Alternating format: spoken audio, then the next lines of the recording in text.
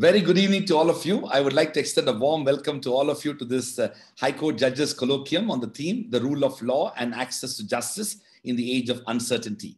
I have with me a very distinguished set of judges whom I will introduce shortly. On behalf of OP Jindal Global University and Jindal Global Law School and our knowledge partner Live Law, I would like to extend a warm welcome to all of you. I know that many of you are on live in Facebook and in YouTube. I invite you to send in your questions as we begin this part of the segment where we will be asking questions to our distinguished judges. As India has quickly moved to be the world's fourth hit country in the world by COVID-19, this is perhaps the most adverse crisis we have exposed in our times. A health crisis is very quickly spiraling down to a socio-economic breakdown of nations across the globe. This pandemic has exposed us to a broad range of issues globally and domestically. Xenophobia, domestic violence, reverse migration, cyber frauds are only a few of the many problems plaguing our community today.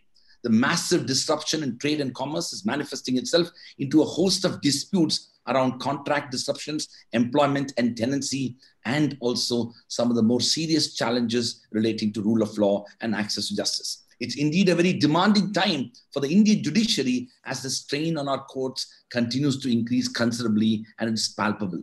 We are indeed in the midst of an extraordinary and unanticipated phase of the evolution of law and practice. COVID-19 may come and indeed go, but we will always live in the anticipation of next such pandemic or crisis. Therefore, there has been no time more challenging than now for the justice systems to respond to the growing demands of justice. The Indian judiciary faces a three-tier challenge today. The 3 crore plus pending cases, the rapid rise of corona-borne legal issues, and the transformation of the delivery of justice through e-adjudication and technology-driven dispute resolution mechanisms. We need to swiftly adapt to the changing judicial landscape and also embrace technology to provide timely justice. This also presents us with an opportunity to reimagine and redefine ourselves and to think outside the box to put in place a system to absorb the influx of cases and innovate changes to the legal and judicial architecture of India to be more resilient in such a crisis in the future. Therefore, this colloquium is an important platform to discuss the way forward for the rule of law and access to justice in the age of uncertainty. I have with me a very distinguished set of judges who have, on a working day, after a long day's court proceedings, have taken time to be part of this colloquium. I'm grateful to them for that. Let me introduce Honorable Ms. Justice Anubha Rawat Chowdhury, a distinguished judge at the High Court of Jharkhand. She completed a law degree from the University of Delhi and came down to her hometown Ranchi to start practicing at the Jharkhand High Court in 1995. She has been a counsel of the Government of India and also worked as a panel lawyer for different banks and financial institutions and also companies. She is also a board member of the Jharkhand Legal Services Authority. Welcome, Justice Chowdhury, for this colloquium. We have with us Honorable Mr. Justice Sanjay Karol, a distinguished judge and Chief Justice of the High Court of Judicature at Patna. He is a former Chief Justice of the Tripura High Court. He is also a former judge and acting Chief Justice of the Himachal Pradesh High Court. Justice Karol obtained law degree from the Himachal Pradesh University, and in 1983, he was enrolled as an advocate, practiced in various courts, and excelled in his legal practice. Thank you very much, Justice Karol, for joining us. We have with us Honorable Mr. Justice Ashwini Kumar Mishra, who is a judge of the High Court of Judicature in Allahabad. He obtained his BA Honours in Economics from Kirodimal College, Delhi University, and LLB from DU as well. He practiced mainly on civil, constitutional, and service side. He was engaged as arguing counsel for many statutory bodies. He was also engaged as senior counsel with the state government in important matters. Thank you, Justice Mishra, for accepting our invitation. We have with us Honorable Mr. Justice Sundaresh, the judge at the Madras High Court. He also worked as government advocate between 1991 to 1996. His precise presentation of cases on facts and law acquired a good reputation. He was a counsel for the Tamil Nadu Small Scale Industries Development Corporation and had extensive practice in civil, appellate, and criminal jurisdiction. He was appointed as a member of the monitoring committee to oversee the establishment of reverse osmosis system to the dying units of Tirupur and Erode district by the Honorable High Court. We're very fortunate that Justice Sundaresh is with us. Unfortunately, Justice Sureshwar Thakur is not able to join us for this evening's colloquium. Let me move to the substantive part of today's discussions. My first question is to Justice Karol. Justice Karol, the very foundation of a nation's response to the current pandemic crisis is the law. What are your views on the effectiveness of the Epidemic Diseases Act of 1897 and the Disaster Management Act 2005? Would it help, and possibly would it make a difference to have a more customized set of laws and regulations, such as what some other governments in the world did, the UK's Coronavirus Act or the Singapore's infectious diseases regulations, some of which are unique experiences to respond to this crisis? Justice Karol.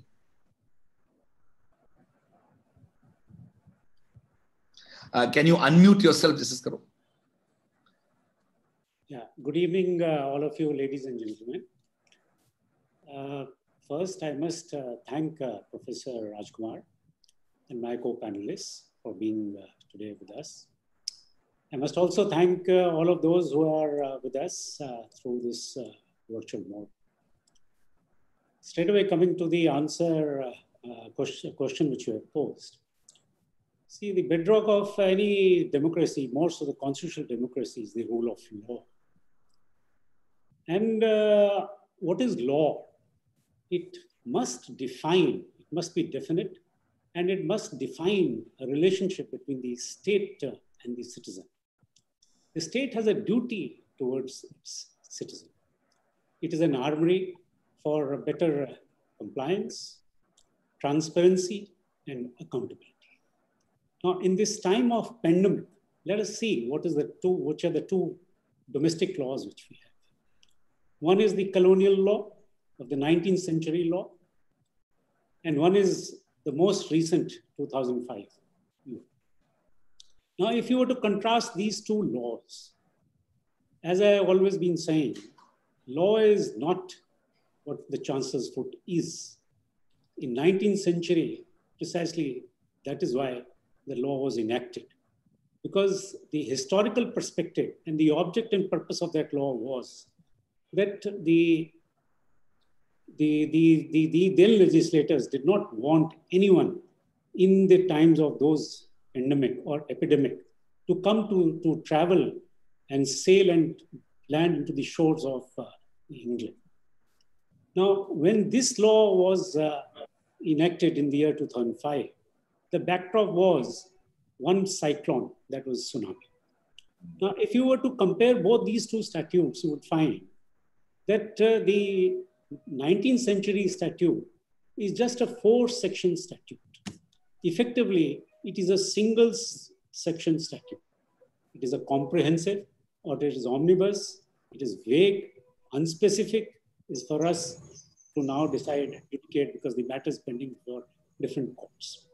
But if you come to the 2005 statute, the backdrop in which that statute came was to cater to and need of the disaster, which was predictable: cyclone, floods, famines, for example. These were the various disasters. Now, 2016, if you recollect, Honorable the Supreme Court has said that the mechanism provided under the 2005 Act has not been put in place in Sarvodaya Abhiyan judgment. This is what the Supreme Court said. Yes. Now, we times look at the impact of this COVID 2019. It has cross-border impact and implications. Now, therefore, in my considered view, first let us see what is the effect this pandemic has. The first thing is it affects the health of each one of us. So health-related issues, and when I say health-related issues, that is pertaining to the life, living being, as also with regard to the bodies which are affected, disposal of bodies which are there as a result of this pandemic. Now, these are wider issues which have to be addressed.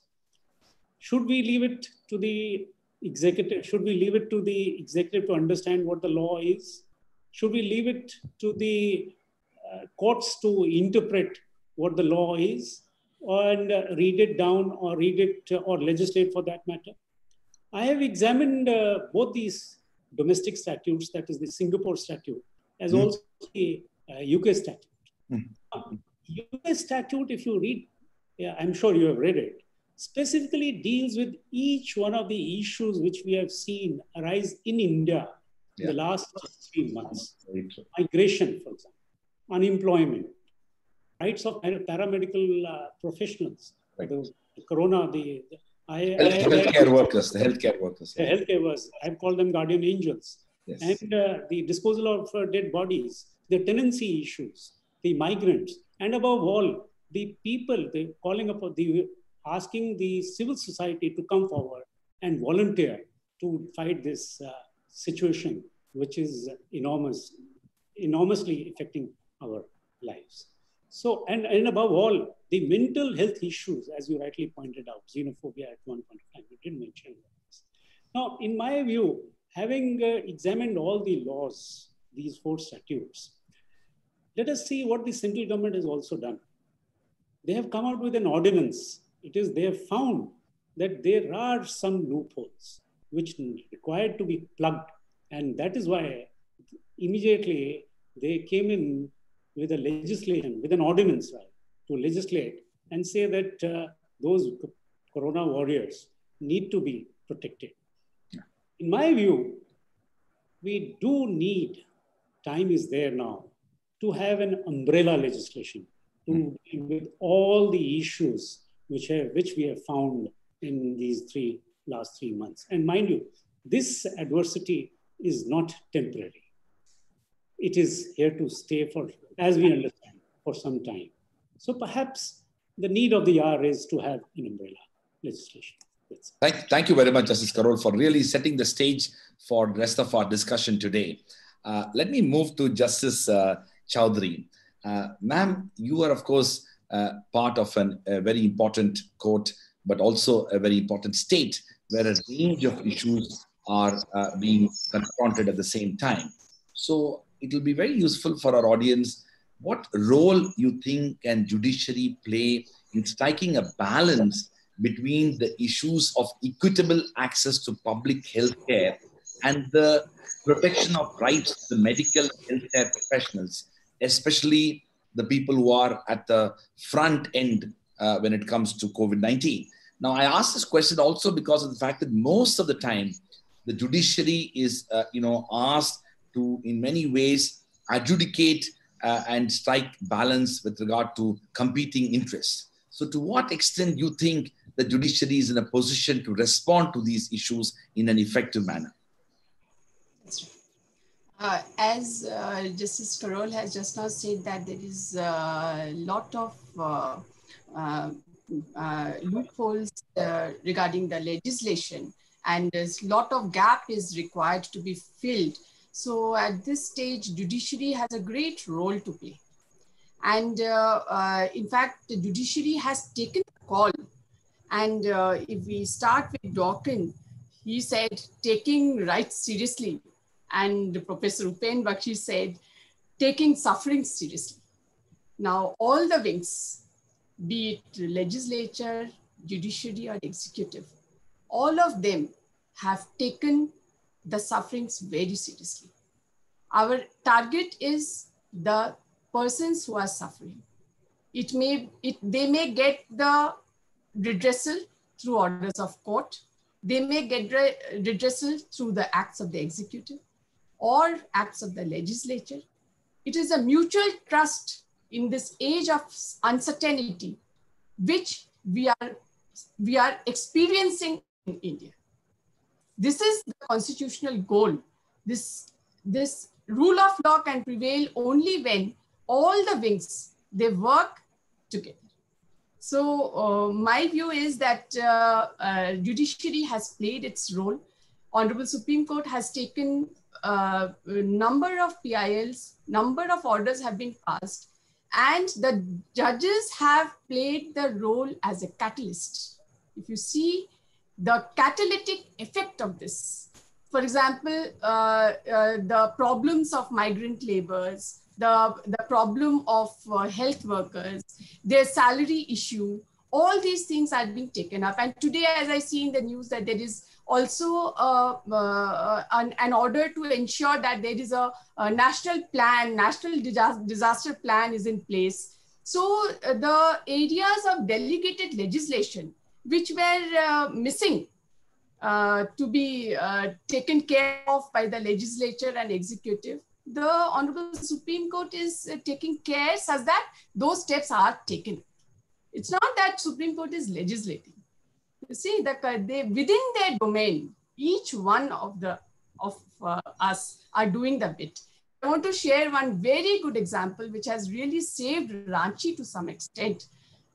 We had a containment zone in Ranchi where the first case came and then it spiked. Then we found that our Honorable Chief Justice found that there is a place from where the people are coming out of the containment zone. He immediately took steps to ensure that that particular area is plugged in.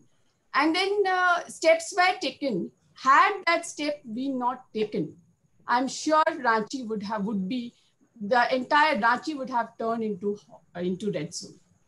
So it's a very good step taken by our High Court. And I'm extremely thankful to the Honorable Chief Justice for having taken such steps. Every High Court has taken and done their bit.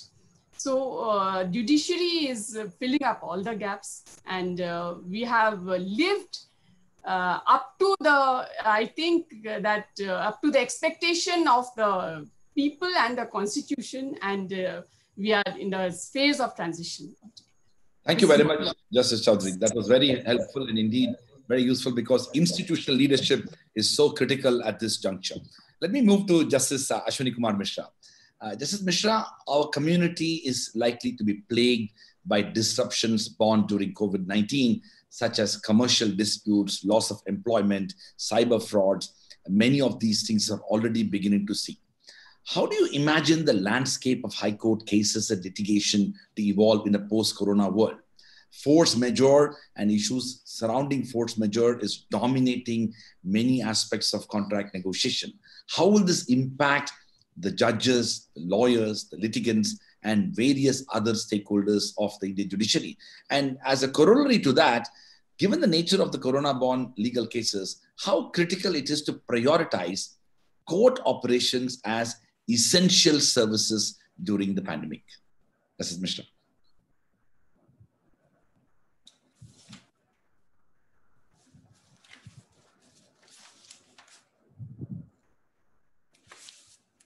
Can you unmute yourself? Vidyut, unmute everybody.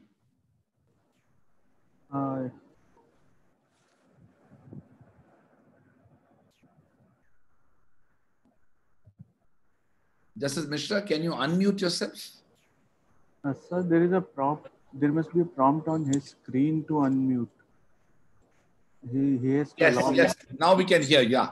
Can you hear me now? Yes, yes. Yeah, the prioritization is definitely required, because we are, as the problem of COVID is unfolding over a period of time. In fact, we are in a very uncertain state, not exactly knowing how this particular problem is evolving over a period of time. So immediately as the problem has come, the immediate concerns relating to the rights of individuals, how the migrant workers or those who are denied access to medical help, these are aspects which have to be taken up on priority, and that is what apparently the courts are immediately doing. So far as the other aspects, as you have said, the commercial aspects, these are all aspects which would arise in due course. And I'm sure that parties would have to initially interact, because it's not immediately. There has to be some deliberation amongst the parties, some good sense prevailing, aspects of equities coming into play. It is after, because everybody is conscious of the difficulties that are being faced. So competing interests are there. The courts would obviously like to give a first opportunity to the parties to examine the issues. And then those matters will ultimately land up before the courts. The courts would then take up the issues as per the law, and the provisions would be duly given effect to. So far as the problem as is presently being faced by us on account of COVID is concerned, there's one aspect which I would like to highlight, that the immediate task And this also relates to the first question that you have posed to Honorable Chief Justice Karol. See, the legislation can come into existence. The desirability of legislation is not an issue. We would definitely want the rights to be and the position in law to be clarified so that the parties know where they stand and how the courts are to then implement it. But in a scenario where the situation itself has not fully evolved and we are still in a transitional phase, the subject of legislation itself has not yet crystallized. And therefore, the problem would be as to whether this is the right time to come up with the legislation. As and when the requirements would come into existence, possibly as my Lord the Chief Justice just referred to, coming into existence of the issuance of the ordinance by the central government. So from time to time and depending upon the subject being ascertained, the laws will have to come.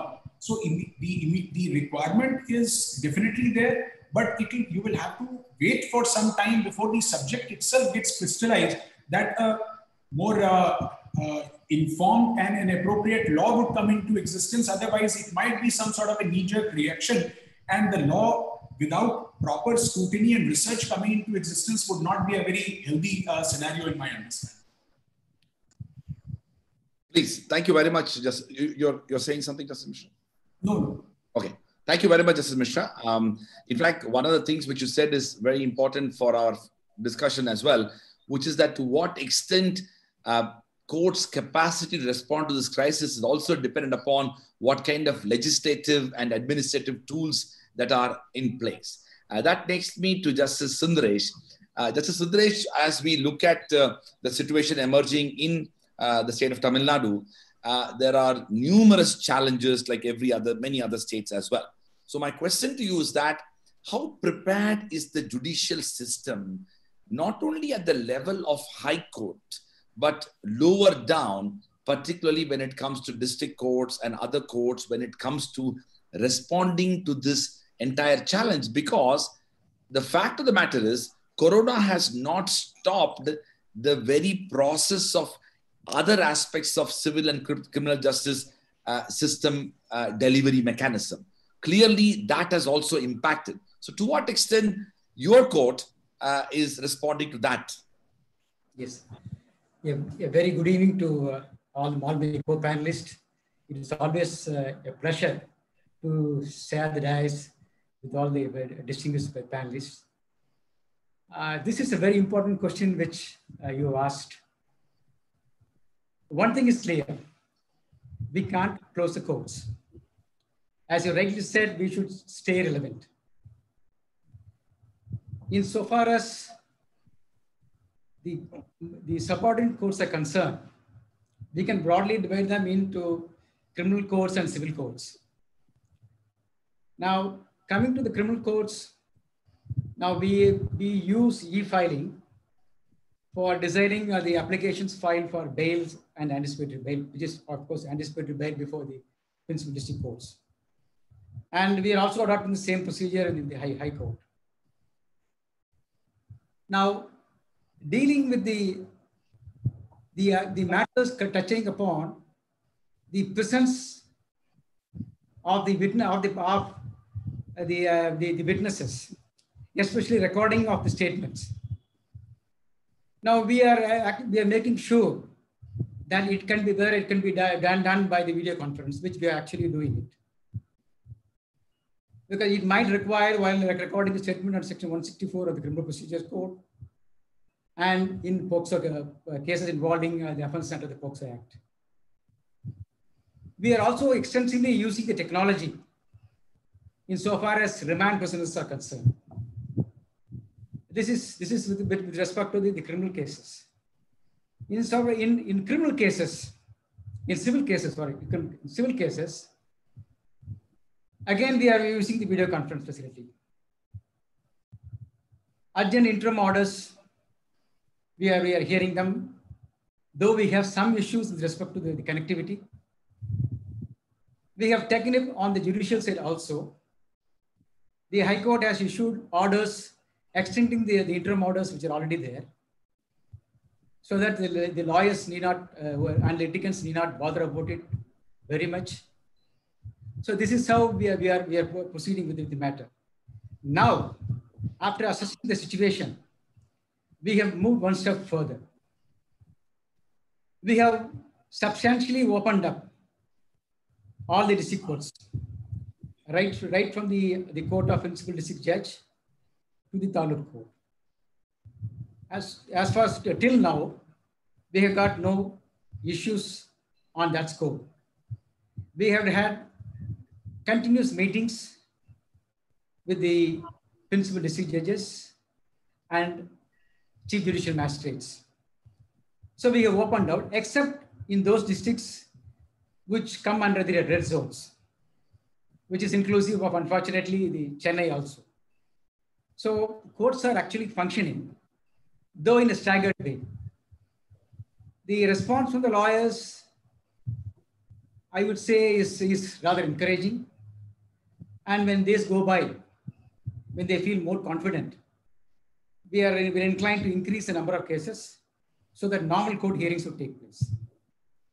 Thank you. Thank you very much, Justice Sundaresh. Ladies and gentlemen, for all of you watching, we are live on Facebook and YouTube. I invite you to share your questions as we move into the second segment shortly. Let me move to Justice Karol. Justice Karol, Uttar Pradesh, Bihar, and Jharkhand are some of the states which witnessed a massive return of migrant laborers. What role you think can high courts in various states play to not only facilitate the safe integration of these individuals into local life, but also ensure broader social justice and even social security and indeed safety and well-being of these laborers? In some ways, to what extent courts have been sensitive and providing institutional leadership to address this challenge? Justice Karol, you can unmute yourself. Justice Karol, you can unmute yourself. You need to unmute. You can leave it like that. And Justice Chaudhary also, you can unmute yourself. I'm sorry, my connectivity issue is there. I unmuted myself. Can you just repeat? We can hear you. The connectivity issue. Oh, sorry. I'll repeat the question. Okay. Justice Karol, the question to you is can you just repeat the question? I will repeat the question. Because there was a connectivity issue. Yes. Can you hear me? Can you hear me? Yes. Okay. The question, the state of Uttar Pradesh, Bihar, and Jharkhand are some of the states which witnessed a massive return of migrant laborers. So what role you think can the high courts play in these states in particular or other states to facilitate the safe reintegration of the migrant laborers into the local life and ensure justice, including social justice, but also social security, safety, and well-being for them?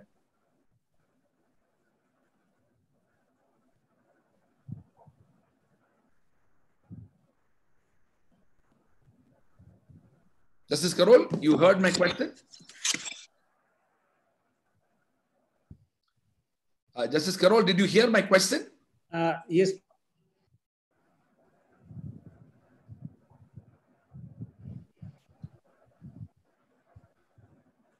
Maybe I can take that question to... No, it's all right. I can. You heard it? Okay. Yes, please. See, unfortunately, pandemic for these people, and particularly Uttar Pradesh, Bihar, Jharkhand, Orissa also, has created a situation where there's higher burden which people have to share, both at the local level as also at the national. And the first burden is the health crisis as a result of this pandemic. And the second is the issue of reverse migration. I'm using the word reverse migration because these are the people who, unfortunately, for economic reasons, went away from their home state to earn their livelihood. And because of the pandemic, they have to come back. Now, it has thrown very many challenges. And the first challenge is the discrimination and violation of human rights. at both the places where they were working and places where now they have come back.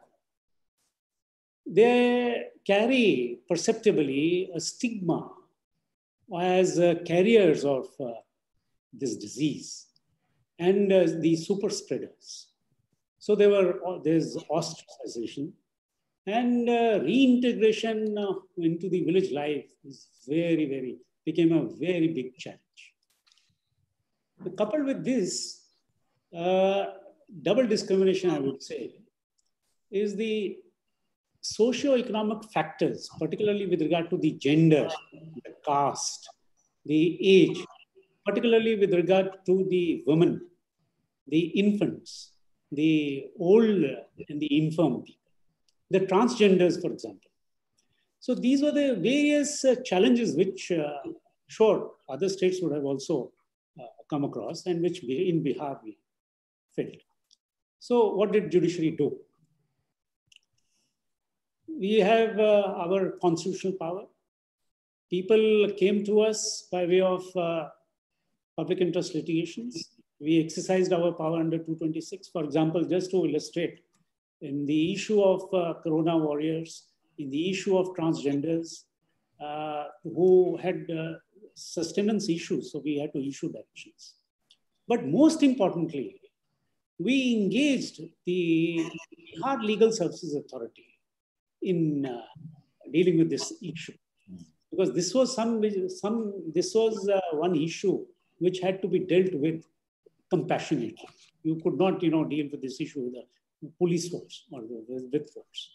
So we engaged the primary, workers and the warriors, and we sensitized people. Reached up to the people in the villages, in the quarantine camps, sensitized them, provided health related information, legal awareness, their rights are made aware to them. And wherever necessary, relief camps are also engaged.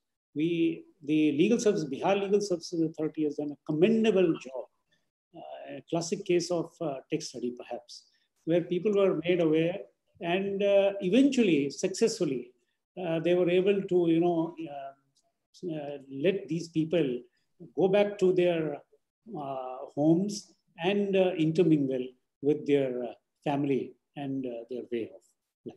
So that is how Bihar has done in this. Thank you very much, Justice Karol. We are live on Facebook and YouTube, and I look forward to hearing from you about the questions.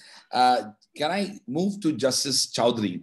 Justice Chowdhury, there have been a number of states in which relaxation of labor laws have been considered as an avenue for boosting economic recovery. Some states, including UP and MP, have even implemented changes to alleviate the current economic distress caused by COVID-19.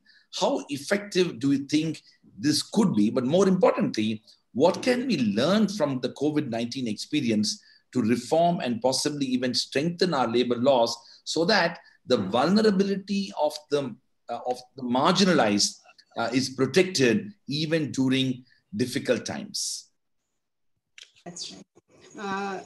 There is no doubt that some of the states had taken measures for changes in labor law, like UP suspended some of the labor legislation from its effectiveness and increased the working hours. And you see, what is happening is that mere suspension of labor laws, etc., is not sufficient. That will not address the issue.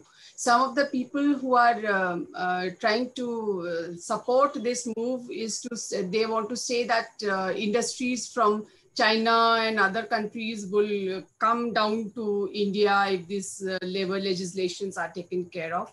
But if it is suspended for 3 years, that will not serve the purpose. So we know that the labor laws are under consideration.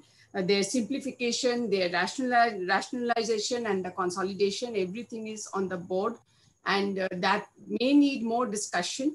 And it also requires more of inclusive consultation with the labor union, the workers. And one thing I want to share with you all is that the entire episode of migration of labor has pointed out one thing, that the employers taken little care, only providing food and basic needs, I'm sure that this situation would not have come. And having not done so, it has demonstrated that the labor force in India, they need care. That protection, that compassion is required. These employers, they did not realize that if they would take care of them in the time of crisis, they will be more committed workmen. You see, huge organizations which are 1 century old and all, they have taken so much of care. Even in Jharkhand, old organizations, they have taken so much of care of their labor, their employees. They have not, there is no wage. They have released the bonus, which is normally released in the month of October during Puja vacation to those employees. So that confidence between labor and employer has to be there.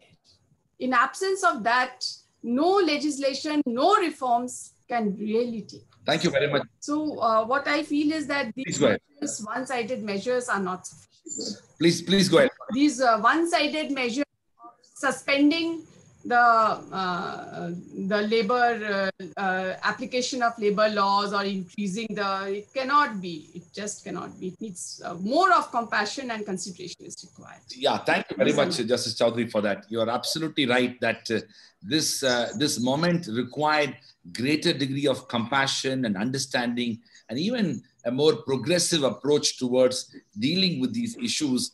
Not only because of the fact that there are, potentially benefits, but most importantly, it's also the right thing to do because the crisis does not differentiate people in this manner. People are all vulnerable, and it becomes almost responsible for people who have that type of power to contribute to that. So thank you very much for that. Let me move to Justice Mishra, and we want to shift gears in relation to some of the other implications of this crisis. Now, from the use of technology-driven applications to track the COVID-19 cases, Arogya Setu is an example, to the potential use of facial expression recognition software for lie detection during e-hearings, technology can be an enabler. However, this also brings back to the surface of existing concerns about privacy as a more general issue, but also data privacy in particular. What course of legislative and other types of actions are needed to ensure privacy as a very critical, both a public policy goal and a constitutionally protected right?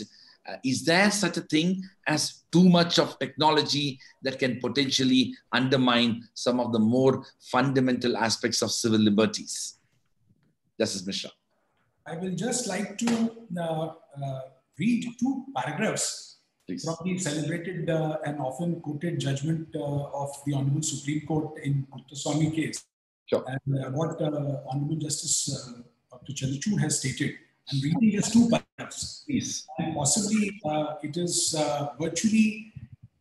it becomes very relevant for the present context. It says this court has, I'm reading paragraph 324. This court, upon an exhaustive enumeration or a catalogue in entitlements or interests comprised in the right to privacy. The Constitution must evolve with the felt necessities of time to meet the challenges thrown up in democratic order governed by rule of law. The meaning of the Constitution cannot be frozen on the perspectives present when it was adopted. Technological change has given rise to concerns which were not present 7 decades ago, and the rapid growth of technology may render obsolete many notions of the present. Hence, the interpretation of the Constitution must be resilient and flexible to allow future generations to adopt its content, bearing in mind its basic or essential features. Possibly what His Lordship observed in this paragraph becomes very, very relevant in the present context.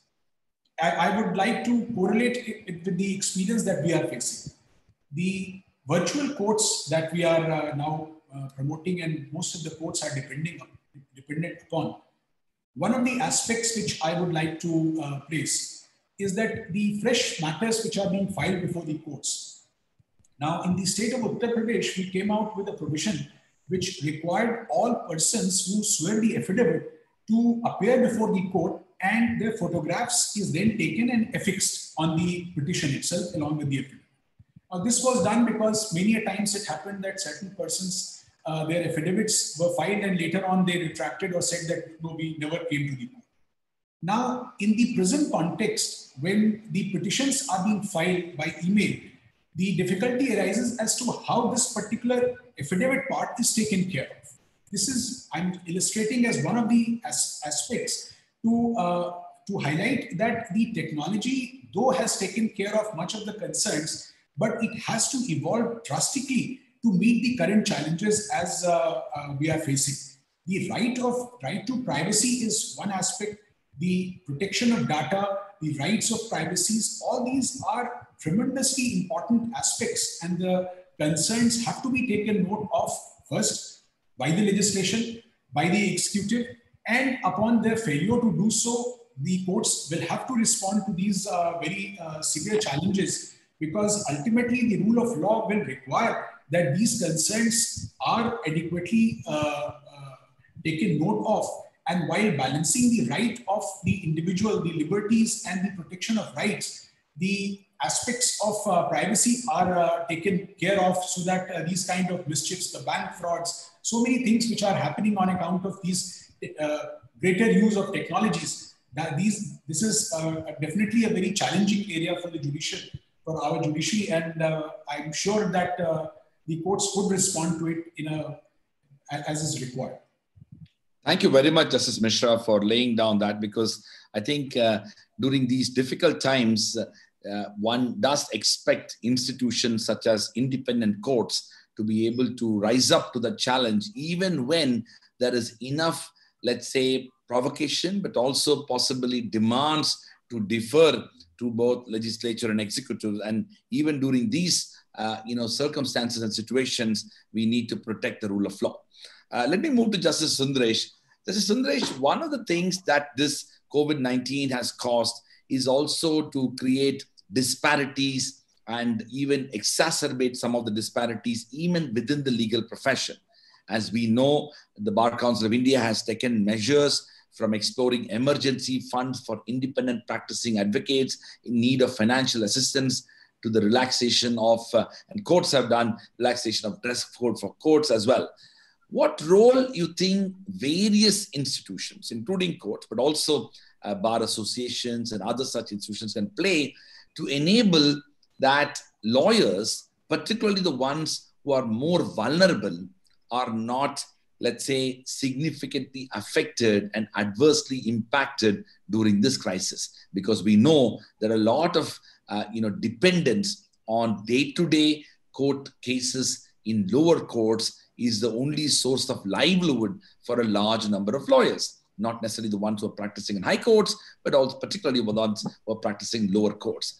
What can be done to make them more empowered during these difficult times? Yes. See, the problems are not only with the lower court, but high courts also. Okay. When you talk about lawyers, you talk about lawyers who are practicing in different fields. Sure. Young lawyers, emerging lawyers, budding lawyers, and lawyers who have put in some work in particular fields, and senior lawyers. Now, this problem, Bar Council of India has taken it up. For example, I have been invited to some of the relief measures taken by the Bar Council of India, where substantial amount of money has been collected. They identified the young lawyers who are in need of financial help. They made distribution to them. I mean, these are all the one-time measures. It is not that we are going to alleviate their difficulties for all the time. But Bar Council of India can play a furthermore proactive role in this situation. For example, in leading in teaching the young lawyers, or even the seasoned lawyers who are not very computer savvy, how to go about it. Because the physical functioning of the court is going to be a long distance as we look from this present scenario which we are facing with. Correct. So these set of these measures, they can really educate the lawyers.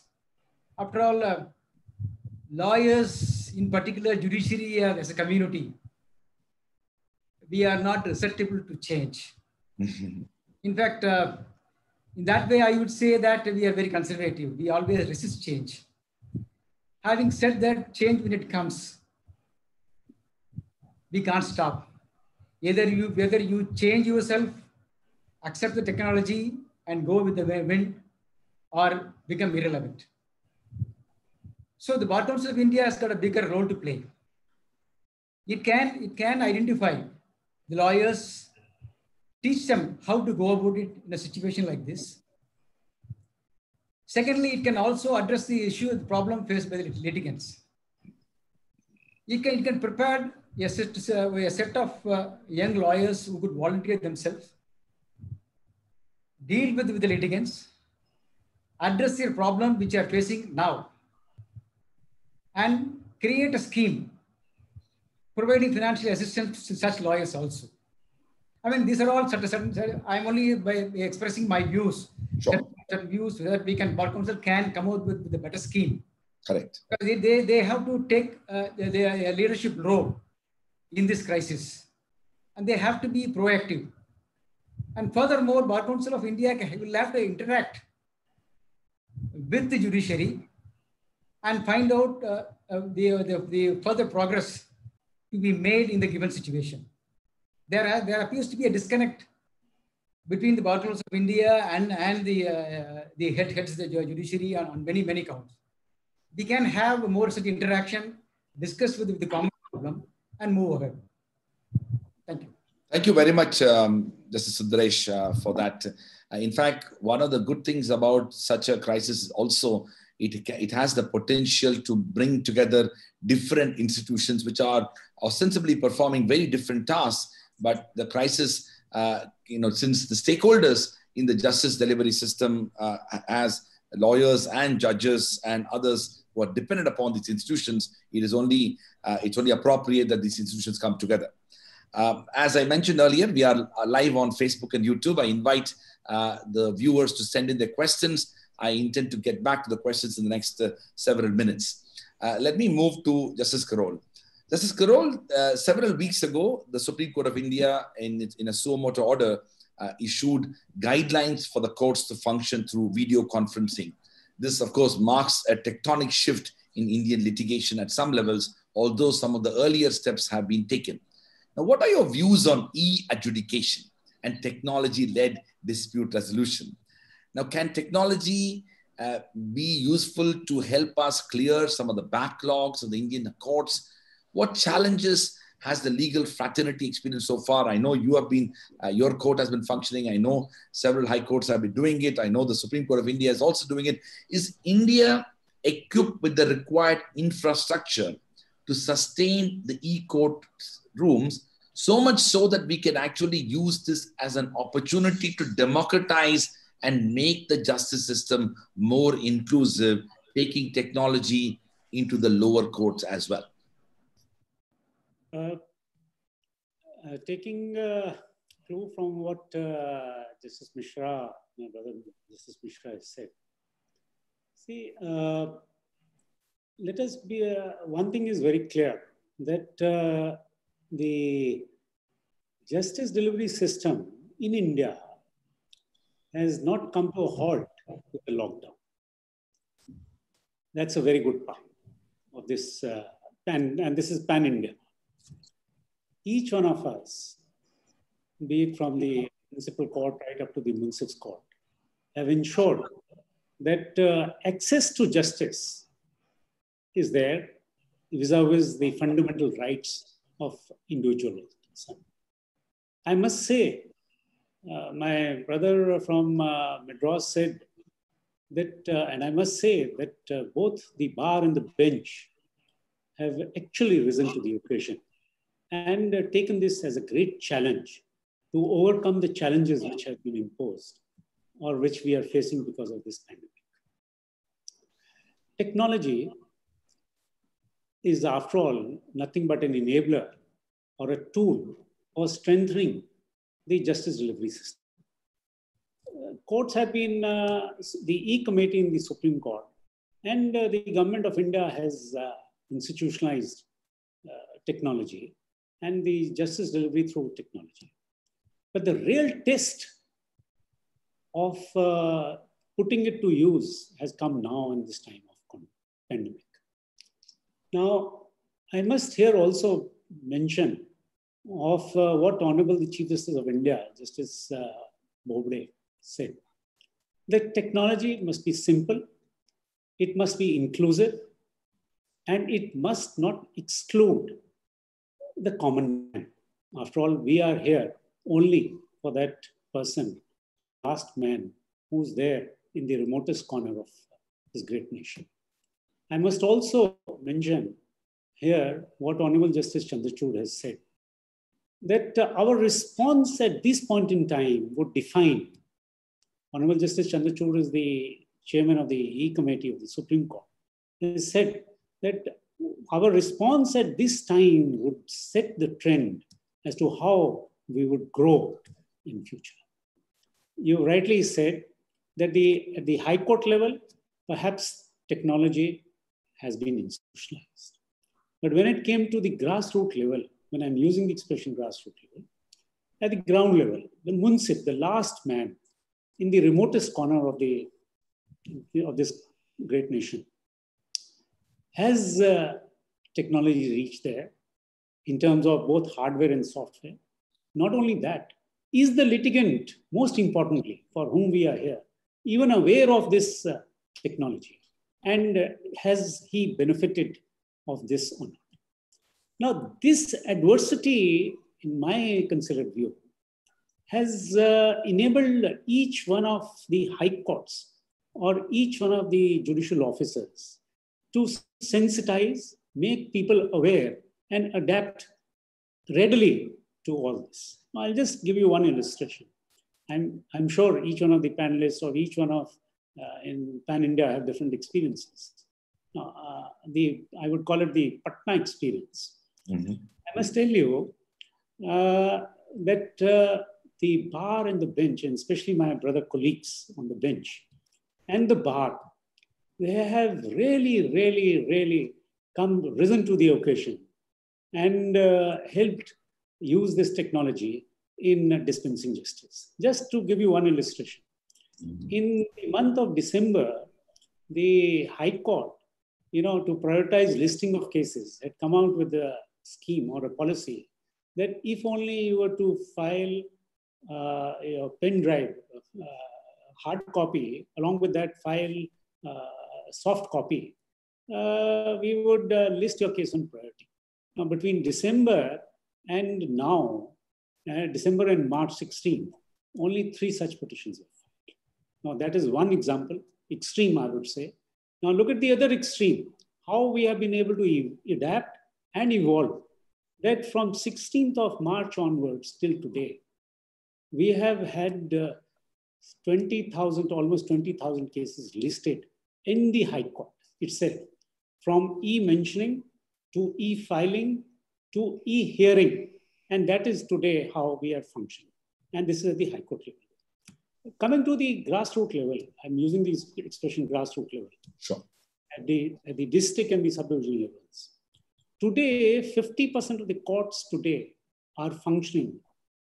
We have evolved a hybrid model. 50% are manual and 50% are with the use of technology. Yes, there are limitations. The bandwidth is a big problem. Hardware at certain places is a problem. But then we have been able to immediately find solutions to this, to all these problems and the challenges. Now, I've already said what the bar and the bench have worked together for outreaching to the people. The biggest challenge, according to me, now is to what the Supreme Court has, 3 judges of Honorable the Supreme Court have done, is that that bench headed by Justice Chandrachud has become totally paperless. I think that is the challenge now. for each one of us. And we have to meet up to that expectations. Insofar as the infrastructure is concerned, insofar hardware or software, we have been able to, with the passage of time now, we will institutionalize it. We have sensitized. Another challenge is this, that the technology, the language of the technology has to be that of a common man. I think that because our conversation, the tools are used only in English language. I think Hindi or regional language, that's another big challenge which we have. So these are. Thank you very much, Justice Karol. That was very inspiring. And I think it's quite compelling that how necessity has become mother of invention. And even when people are resistant to change, a situation of this kind has enabled people to change and come up with new ideas and new perspectives which they were resistant before. I want to take this question to Justice Chowdhury as well. I would like you to briefly reflect on the technology part, because for many of us who are in Delhi and other places, we don't know much about what's happening in the Jharkhand High Court. I'm sure many of our viewers would like to know more about how your High Court is responding.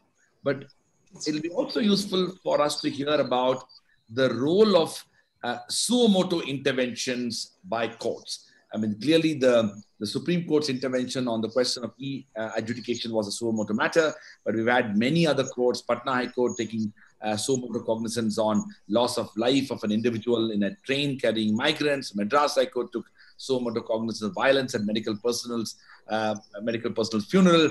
And there are many, many stories emerging out of different high courts. So in this case, this suo motu power, do you think this has assumed greater significance during this time?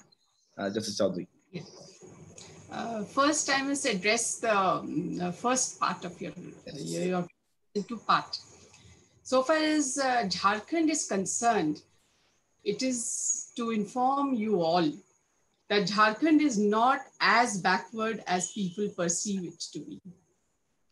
You see, our courts all the courts are functioning full-fledged in the sense that we are working through e-courts only. Sure. But every bench is available.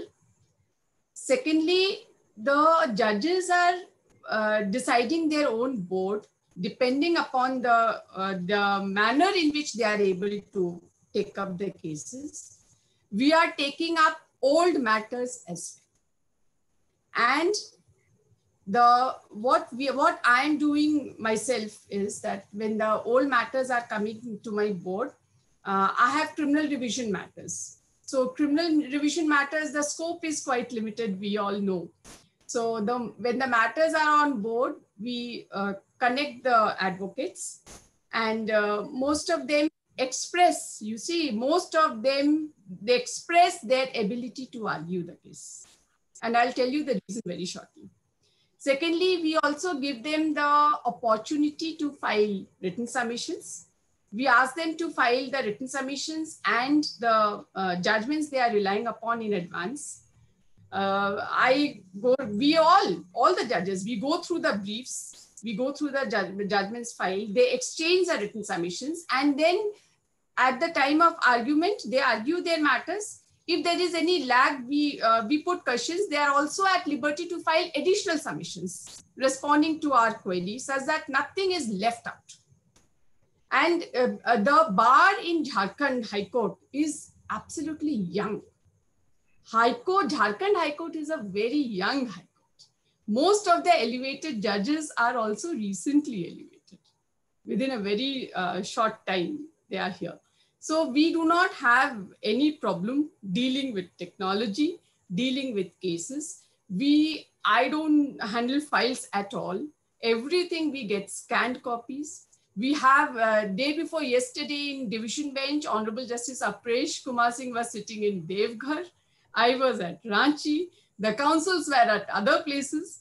And this is how we are functioning.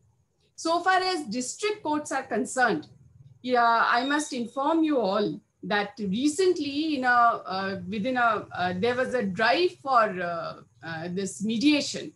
In that mediation drive, the district courts have settled 239 cases. And this settlement has been even through video conferencing, mostly through video conferencing. And those people who could not connect, their cases have been adjourned. So, and you see, we are providing access to all the advocates. If a person is sitting in a district and if he wants to argue the case, he can come to the Legal Services Authority. We are providing infrastructure over there. He can argue his case from there. We have a technical support for them. We have technical support in Jharkhand High Court for them. So I'm really delighted to inform you that Jharkhand is doing quite well. And so far as my case is concerned, all mentioning stands allowed. No mentioning is to be rejected as far as my individual court is concerned. So we are doing our bit. Now, so far as the other part of the question is concerned regarding the intervention of the court and filling of the gap is concerned, my view is that too much of legislation in this kind of a situation may not be advisable. Because every pandemic or every disaster will have its own peculiarities. And legislation is in place, lot of delegated powers have been conferred. There is a gap.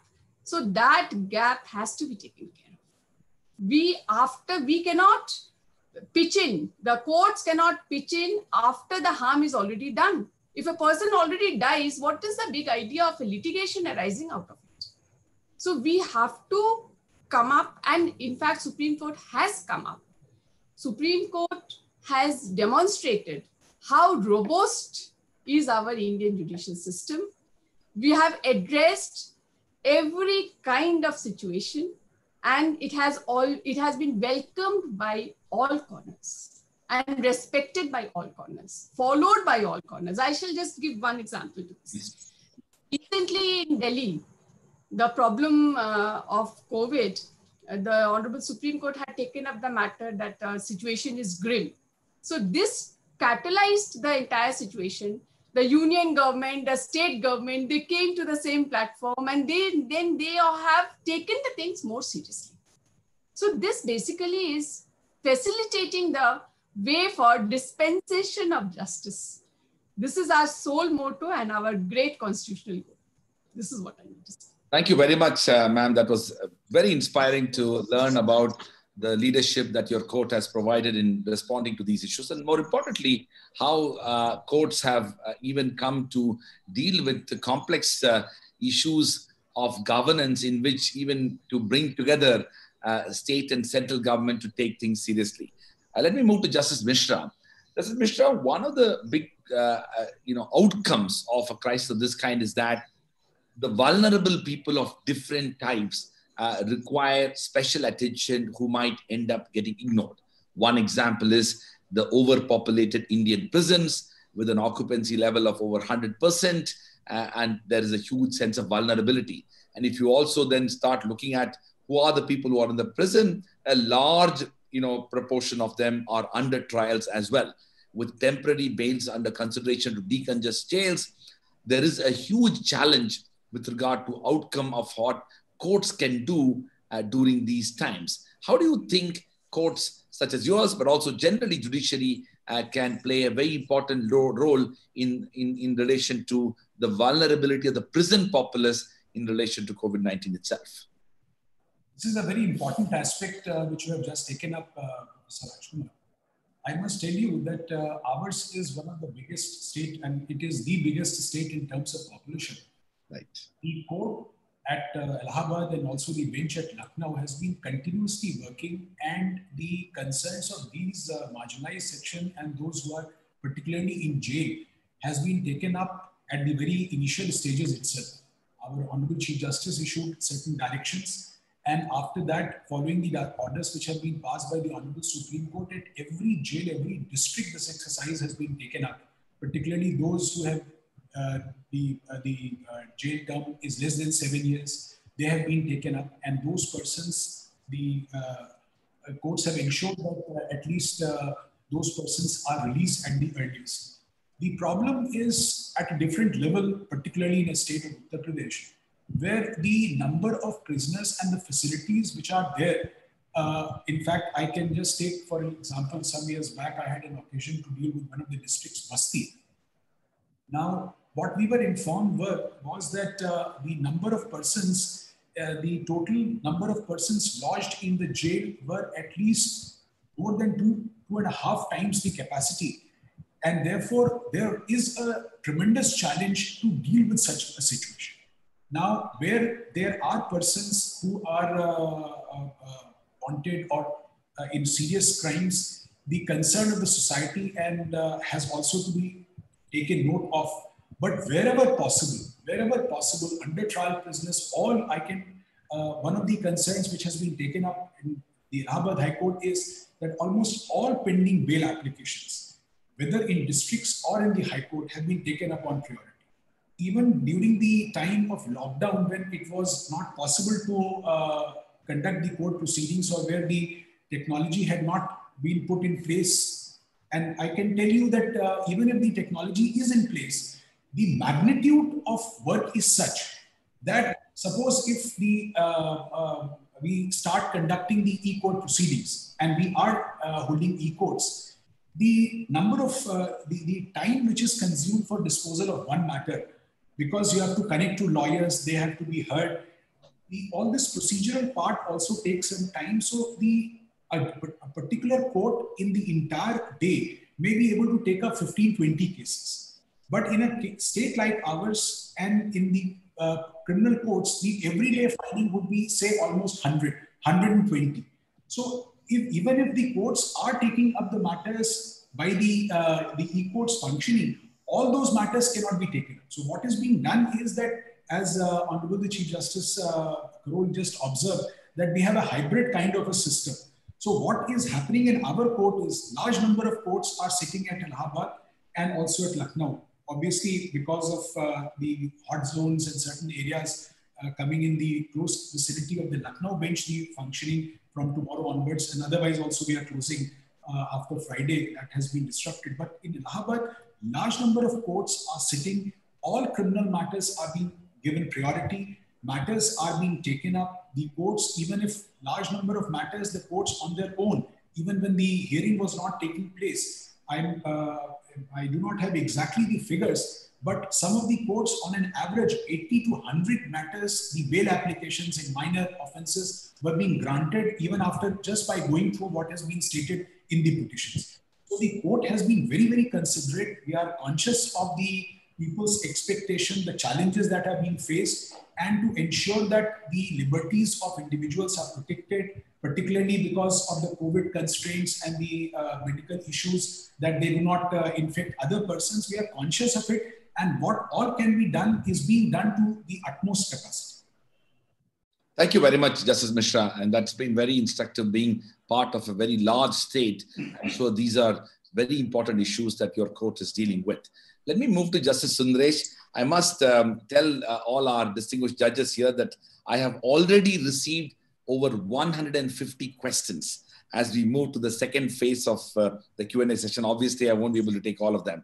Justice Sundaresh, my question to you is that, building upon what Justice Karol and Justice Chowdhury as well as Justice Mishra mentioned, under these circumstances of e-courtrooms and e-adjudication and virtual enabler of justice, to what extent will the reach of justice be unfortunately restricted by India's limited internet penetration?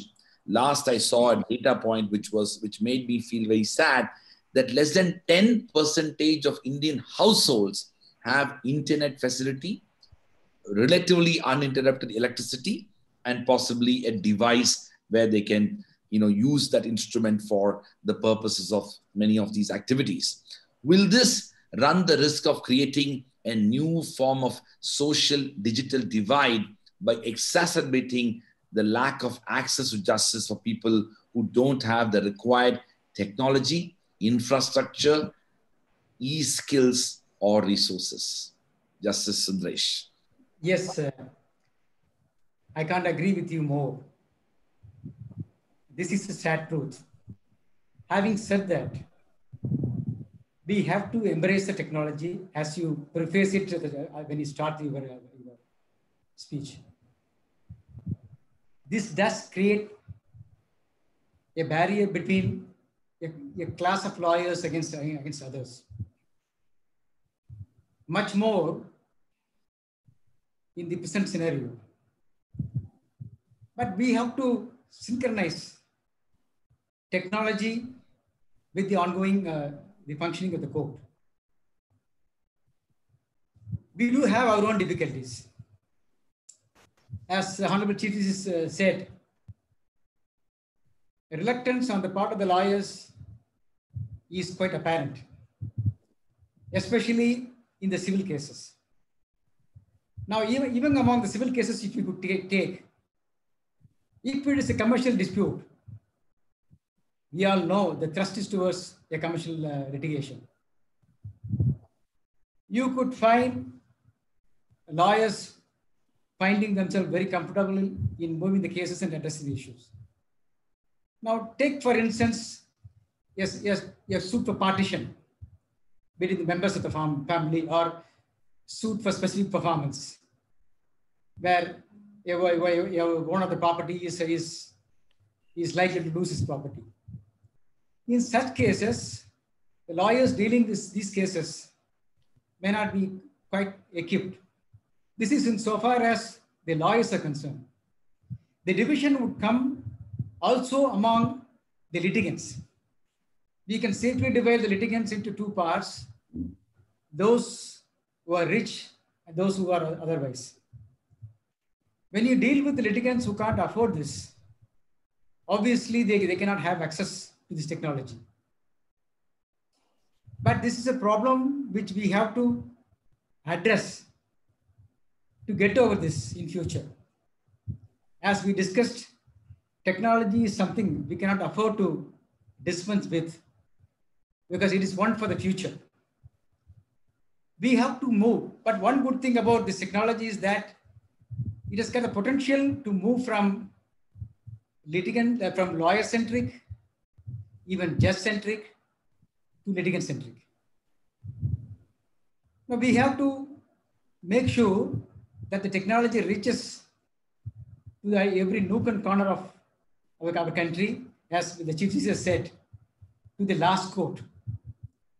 Once that happens, the technology would be very well adopted, especially by the young lawyers. I would find that the difficulty would arise mostly from the lawyers who are not well versed with the technology, namely who are seasoned practitioners. An young lawyer today, though not exposed that much to technology as compared to his counterpart who is practicing in the city, I'm quite sure, would take the technology willingly and adopt himself much better. Therefore, it is on us to make sure that the bridge is gapped sufficiently so that we can have a fine, heady mixture of the physical court hearing with the help of the technology through the use of the video conferencing and other facilities. And thank you very much. Thank you very much, Justice Sundaresh.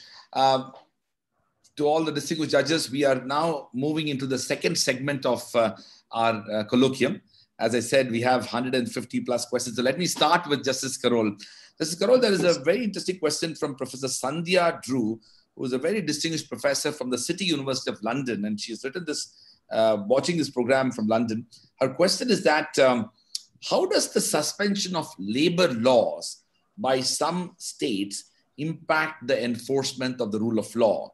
Are there any new developments that courts are responding to, particularly not only limiting to the COVID situation, but even beyond? I'm not sure whether someone has really gone through the ordinance which was issued, because there's no suspension strictly with regard to all the laws of the labor laws. Sure. See, they have created both, there are Madhya Pradesh and Uttar Pradesh. They have come out with an ordinance where they have suspended some of the laws, labor laws, but in short, that insofar as the wages are concerned, insofar as the dignity is concerned, insofar as the fundamental rights are concerned, they are protected. One. Two, there are 7 other states which have come out with the legislation. And all they have done is that they have ensured that the constitutional mandate is there in place, and the time, the duration for which for which they are to work is extended. Now, well, let me tell you one thing. Obviously, insofar as rule of law is concerned, there cannot be suspension of, there cannot be two thoughts about it. Yeah. Labor laws have to be there. We have to abide by it. But what I want to also add to that is this, that any industrial workforce and not the capital is the backbone of any advancing nation. So we cannot, there is no way that we can ignore the rights of especially these persons. Thank you very much, Justice Karol. Justice Chowdhury, there is a question from Karthik Mishra. This is about mental health issues. I mean, even the Supreme Court had recently, responded. How do you think that issues relating to mental health is particularly vulnerable within the legal community? And the reason this question has become important now is that there are various responses that are emerging from judiciary as well. And to what extent you and your court possibly would be seized of issues surrounding mental health, not just within the legal profession, but also issues that are confronted from a legal standpoint to address this issue. So far as mental health issue is concerned, it is common with all sectors. There is so much of uncertainty. There is so much of depression amongst the people. But at the same time, if we see our roots of our culture, and then if we go for slight spirituality, you see, that helps a lot. And I feel that in the personal level, that helps a lot. But these the issues of mental health are to be addressed. Lot of counseling to the advocates is required to be done. And that is why I feel that as many advocates would be arguing their matters in the court, we have to help them such that they remain engaged. Suppose there is an advocate who has a case, he wants to do it, may not be a very urgent matter, but he wants to do it. Then under such circumstances, if he is provided with the technology, even if he does not have, if he is provided with the infrastructure to argue his case, that should be permitted to be done. This is how the courts can come to the rescue of the advocates. The very fact that once the advocate is not doing his work, his source of income is dried down. He is in great hardship. So this psychological aspect is also required to be taken care of. So this is how I feel about the matter. And that is why I feel that court should be functional as much as they can, taking care of the entire public health. Thank you very much, Justice Chowdhury. Justice Mishra, there's a very interesting question from Pradeep Bhattacharya. This is about, and several of them have asked this question about the dispute resolution situation, where to what extent the current situation can create a new form of alternative dispute resolution in a regime. Is arbitration and mediation and conciliation, is it going to be the new way of litigation wherein parties are able to negotiate and deal with the crisis that will have more equitable principles brought into that discussion? And ultimately, in several questions, several people have asked this question, Amit, Sujay Singh, Shivam, Varun, many others. Yeah, please. Yes, I entirely agree with the proposition, because these are very special situations where specific equities would have to be adjusted between the parties. And as I said earlier also initially, that in fact, this is the best situation when the mediation has to step in first. Because between the parties, both the parties, suppose if somebody has entered into a contract, the terms have been settled. Now, the force majeure, as you said in the initial part, the force majeure clause is there almost in most of the contracts. Now, the situation has, a peculiar situation has come into existence which has adversely affected the implementation of the contract as it was originally conceived. So everybody is aware of the fact that the pandemic has brought in a new situation altogether. And therefore, the parties strictly cannot stick to their positions as per the contract. And this is the ideal scenario in which I do feel that the mediation should be given a chance, and that's what this mandate of Section 89 also is. That's what most of the judgments also says of the Honorable Supreme Court in the AFCONs and other matters. So this is the situation, like the rent control matters. Number of issues are cropping up. The tenancy laws, the other aspects. These are all the contractual breaches situations arise. Now, the capacity of both the sides to strictly act as per the contract may be seriously constrained or crippled on account of the pandemic. So both parties must be given a chance to sit across, and that's what in a spirit of, because it's not exactly a question of right or wrong or deciding what is right or what is wrong as per the contract. The courts ultimately will have to go as per the laws. But before that, in a situation of this kind, I do feel that individual disputes must be resolved firstly by resorting to mediation in a spirit of coordination where the parties consider and appreciate the situations which are arising and adopt a reasonable stand so that they are able to resolve the issue, which would also avoid the courts of much of the burden which otherwise would come up. Thank you very much, Justice Mishra. Justice Sundaresh, there are a number of questions from Yashomati, Raunak, and Bala and Jilmil. They are all asking a question, and maybe it's applicable for all of you. I'll start with you. To what extent do you think that this current emphasis on, online technology, virtual courts, e-based resolution of disputes can be taken beyond COVID-19? Meaning, are courts as institutions prepared to see this as a new normal and continue with some of these things in the best interest of the larger effort to have a more swift and efficient, dispensation of justice? I think it's a very excellent question. I foresee a situation which will create a decision-making process sans the courts as they exist today in future. Similarly, a lawyer could access and argue his case from the southernmost tip of the country before the Supreme Court. Now, this is going to be a reality in future.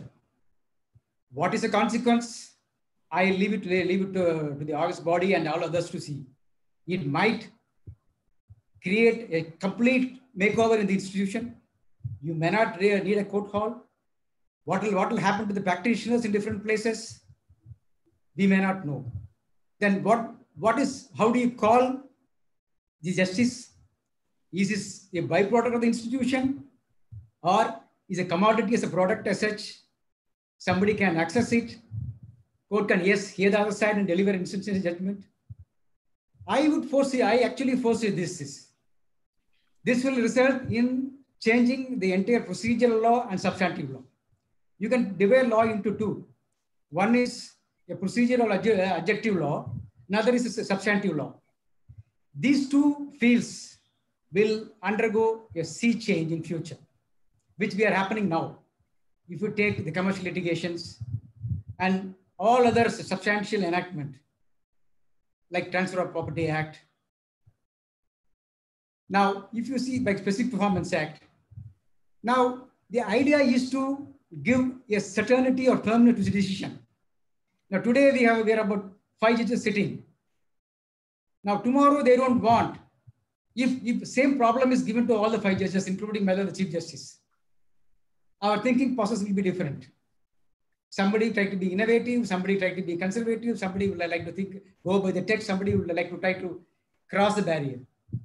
Now, if you see the projection of the enactments, particularly the commercial litigation, everybody wants the same answer to the same problem.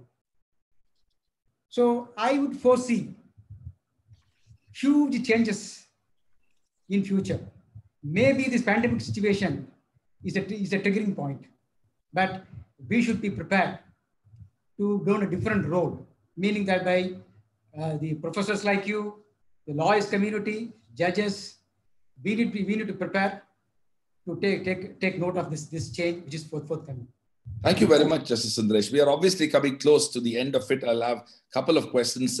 Justice Karol, there's a question from Abhilasha Ramakrishnan. Abhilasha is asking, how can Indian courts deal with the huge influx of cases post-COVID? Would an online dispute resolution scheme like the one that Hong Kong has undertaken, which mandates negotiation and mediation as a first step in some matters, work in the Indian setting? Most certainly, there's no doubt about it. We have to experiment that. The boilerplate cases, like cases, they need to be identified and disputes immediately taken and cases dealt with. The ADR mechanism is something which needs to be immediately, addressed.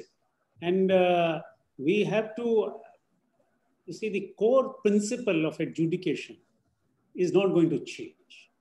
Technology is mere tools. The AI, which Honorable the Supreme Court E-Committee has been emphasizing on, is going to help identify and immediately tackle with this the issue which has been highlighted. And the virtual courts, for example, in the last 4 weeks, you have seen the E-Committee has inaugurated two places, Delhi and Kerala. So therefore, 12, if I correctly remember, 12 lakh cases were dealt with through this mechanism, and we need to adopt that. So there's no doubt about it. Yes, we have to implement it. Thank you very much, Justice Karol. Justice Chaudhary, there's a question from one of our students, Tejas Kotari. He's asking, how has the criminal side been impacted due to COVID-19?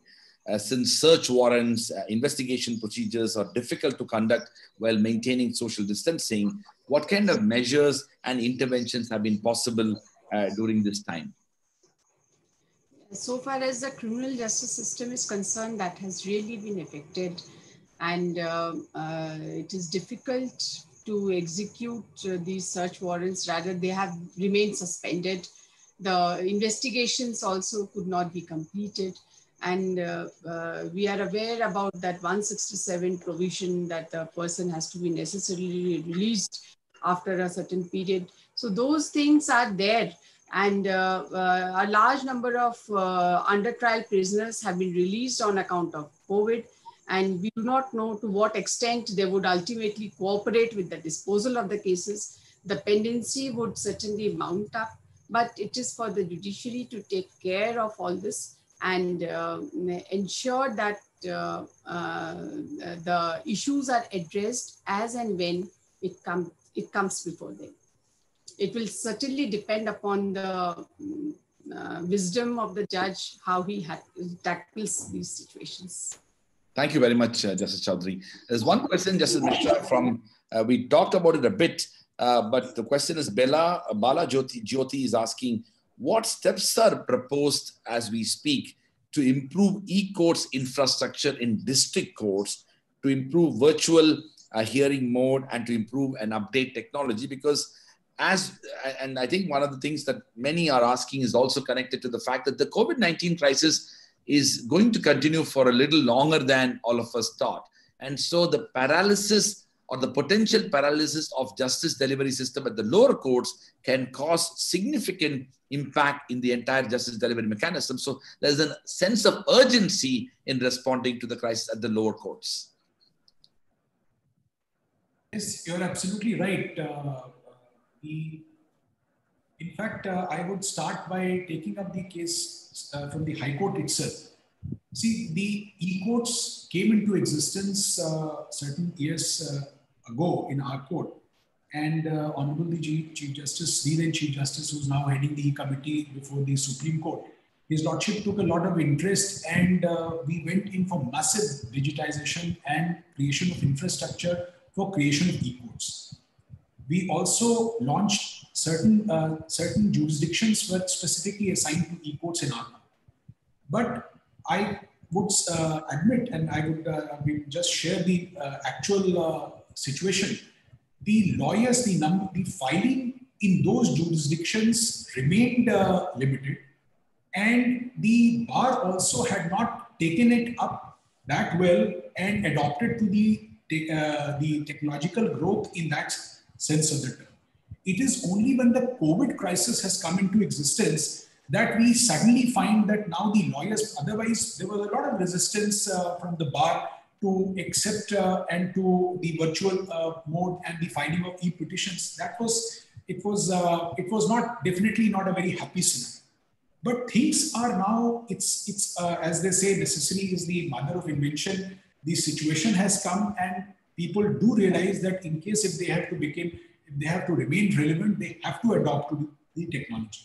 Thank you very much. Yeah. There is a lot of emphasis now at the court level. The matters are being taken up, the e-committee here. And every day, the Honorable Chief Justice and our e-committee in charge, they are taking steps, they are taking stock of what is happening in districts. But an honest assessment would be that whatever has happened, it's the infrastructure is there, it is being used also, but the potential to fully exploit is still very large, and we do need to upgrade to a great extent. The exercise is on. We are in the process of updating ourselves, and still not just the infrastructure, also people's mentality. And because as of now, the people understand court means the actual courts. The concept that somebody would be sitting at his home and would be the lawyers arguing and the judges deciding that this would be court is something which not only the lawyers have to grow used to, but ultimately, as Honorable Chief Justice said, ultimately the common man, he has to accept. So all this is something, and the COVID problem has come, hardly 3 months have gone by. So it will take some more time before things really settle. But the system is responding most effectively to upgrade itself and to see that the system is put in place, because the rule of law will have to be implemented, will have to be protected. We have to remain relevant, and we have to do. In fact, this problem has now become virtually a human rights issue, and therefore the courts have to rise. So there is absolutely no alternative. Thank you very much, Justice Mishra, for that comprehensive response. Justice Sudaresh, there's one question from Prem Rajakumari, and her question is specifically to you. What is your opinion on pre-litigation mediation and arbitration? Should mediation without the order of the court be opened up during this unprecedented situation in order to give an opportunity to parties to resolve the disputes amicably? If this is a matter that you may be adjudicating, I will let you not to answer the question. No, absolutely not. No, absolutely not. Pre-mediation is something we can welcome. Now, if you see arbitration as such, there are a lot of positives and there are some difficulties also. Yes. And especially a scenario like what we are having now. Now, as you already, many of the chief justices have dealt with the COVID Act of UK and then Singapore Act. If you see the Singapore Act, it also presupposes this. It says that insofar as Section 9 applications which we are facing with now are concerned, is an automatic suspension. If an applicant wants to move the court and seek an urgent interim order, suppose like freezing the account, or not against the invocation of seeking invocation of bank guarantee. Now, a mere notice would be sufficient.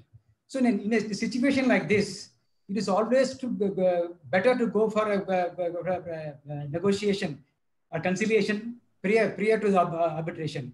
Even under our arbitration center rules also in Chennai, we have framed the rules accordingly to go for this.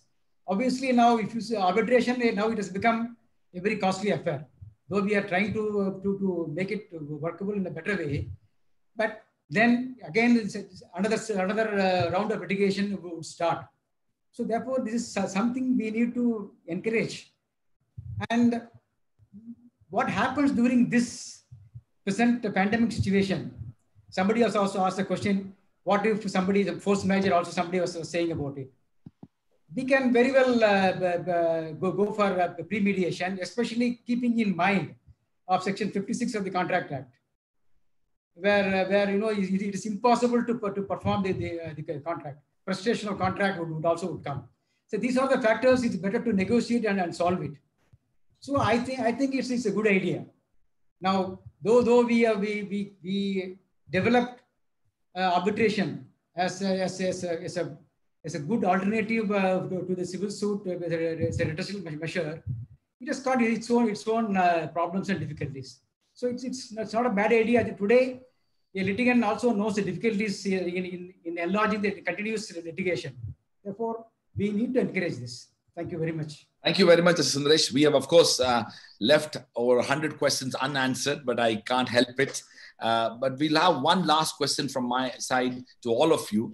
That is, for those students of law who are watching this program, what would you like to tell them as they experience the uncertainty of this global pandemic, along with their studies in law schools? Those who are graduating this year, many of them are concerned about their careers. How do you think this pandemic that potentially can impact their careers in law and justice? And what could be your piece of advice as they look at their own future? Justice Carol. It has already impacted their life. It has brought a lot of uncertainty in their careers. I will tell you, children, be patient. Spend this time and spend the time which you get, not only during this time, but while you are studying, in identifying as to what is the purpose you have. Speaking for myself, I would want you to be judges. I would want you to join this profession. You're welcome to join any one of us as interns and understand how a judge works. We are in a noble profession. We are in a service-oriented profession. As a human being, we have been born to serve. So you must identify the purpose in life. One advice which I wish to give to all of you, which I gave to my children who are also at one point of time pursuing law. Travel as much as you can. And in fact, I told my children to travel right from the Ganges up to Howrah. Because there, when you travel, you educate yourself, you read, you write, you understand various civilizations, various cultures, various courts which you will see. You will understand what is ecology, you will understand what is economy, you would understand what heritage is. Law is not only reading the book and making submissions in court. You have a lifetime to do that. But you must identify a purpose. You must analyze what life is. That is all the best. Thank you very much, Justice Carol. Justice Chaudhary, please. My view is that it's time for them to take off. It's time for them to rise. It's an opportunity for them to rise. And one thing I want to share with them, which happened in my life, that is, I was basically a tax practitioner, indirect taxes. So when in the year 2005, when Bihar Finance Act was to be repealed and Jharkhand VAT Act was to come up, I felt that everybody, howsoever senior the person was, we were on the same platform. So was the situation when there was a shift from VAT to GST. So this technology shift will bring great opportunities, has brought great opportunities for them. And I must share one thing, that those people, those children who have taken jurisprudence as a subject seriously will certainly have an added advantage, because we are going to have jurisprudential changes in our thought process, and that will have a long-term impact. Thank you very much, Justice Chowdhury. Justice Ashwini Kumar. This is a question which I would love to answer. The youngsters to whom I am getting a chance to address generally are very comfortable with technology. They are also, like your university, it's a research-oriented university. The problem which we are presently facing is a human rights crisis because of the pandemic. The governments are coming forward with policies because it's are happening so fast that to conceive of all situations which would arise and to plan it accordingly is not happening. And therefore the individuals, despite best attempts by the governments and the courts, are still, there are instances where people are not being given a fair treatment as they deserve. So first suggestion would be that, like, a petition is to be filed. There are detailed procedures. Now, because of the COVID, the courts are entertaining e-petitions. My first suggestion to them would be to remain alive to what is happening in their neighborhood, in the districts or the places where they're living, where they find that there are specific instances where people are being denied rights. Please take up their causes. Please take up their causes. Send petitions, even if it is not manually possible, send it by mail.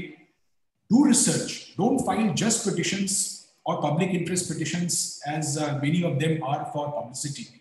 But please understand that this is a godsend opportunity to you to come to the rescue of such downtrodden persons. Please collect information about such persons, the difficulties that they are facing, what are the shortcomings which the policies have, and then bring it to the notice of the court, because the courts also, many times we are conscious of what is happening, but in the absence of necessary research and somebody bringing the matter before the court, there are suo motu petitions, but then all kind of exigencies cannot be dealt. So first thing that I would give one illustration. There was in fact, the state government had come out with certain directions in the state of Uttar Pradesh to ensure that medical access is provided. When the spurt took place in the COVID-19 patients, certain officers at their level passed certain orders which restricted the access to medical health in the form of denial of OPDs. Now, certain persons and certain law students brought the matter to the notice of the court. This court took cognizance of it and called upon the state government, what are you doing, because denial of OPD facility is extremely detrimental to their interests.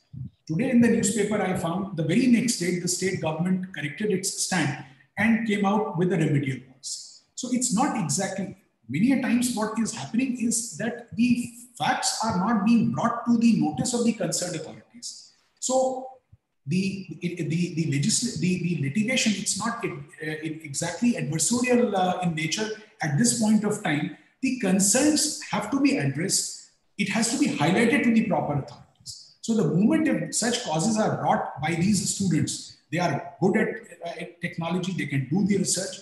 Please do this service to the humankind and the mankind and bring these matters. And secondly, utilize this time, read the autobiographies, read the good books, and so that, as my Lord the Chief Justice said, it's a service-oriented profession, so that you are really equipped to take up the cause of such persons. Thank you very much, Justice Mishra. Justice Sundaresh. Yes. Be the change that you want to be. Use the technology. Laws are going to change. You will be in a better position than your senior. You will be getting a lot of new cases in new fields. like cyber law crime on the criminal side, and then Competition Act on the civil litigation. Be flexible, learn the new enactments, update yourself, follow the ethics of the profession. You will certainly succeed, as future belongs to you. Thank you very much. Thank you very much, Justice Sundaresh. Let me, first of all, take the opportunity to thank our most distinguished judges, and including the Chief Justice, for sparing this valuable time. We've already gone past 20 minutes beyond our scheduled time to end. I deeply appreciate the time that you've taken, and indeed your candid remarks and also inspiring set of reflections on a range of issues that is confronting the rule of law and access to justice. This High Court Judges Colloquium that we had today would have given immense opportunities for people to think and reflect about the extraordinary work that you're doing. I also want to make special mention that each one of you, and this is for all the audience, these judges whom we heard today were outstanding lawyers. They decided to be part of the judiciary because they believed in the cause of justice. They believed in the cause of public service. And I hope some of you chose to embark on those careers as well. I want to take this opportunity to thank our distinguished audience as well. I regret the fact that I couldn't get over to 100 plus questions which remain unanswered, but I appreciate that you joined us in this. I also want to thank Live Law for being part of this public interest initiative that OP Jindal Global University and Jindal Global Law School has promoted through these colloquiums. As we end this, I want to once again thank everybody who has been part of.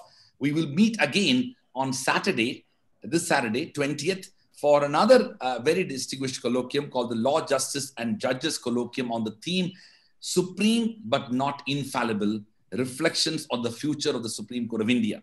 And we have with us 5 distinguished former judges of the Supreme Court of India: Honorable Mr. Justice Swatantra Kumar, former Judge, Supreme Court of India; Honorable Mr. Justice Gyan Sudha Mishra, former Judge, Supreme Court of India; Honorable Mr. Justice S. Nijar, former Judge, Supreme Court of India; Honorable Justice Arjun K. Sikri, former Judge, Supreme Court of India; and Honorable Mr. Justice A.K. Patnaik, former Judge, Supreme Court of India. All of them will be joining me at 6:30 p.m. and I look forward to seeing all of you. Thank you very much, Justice Karol, Justice Sundaresh, Justice Chaudhary, and Justice Ashwini Kumar for your time and your contribution. Thank you very much. Thank you.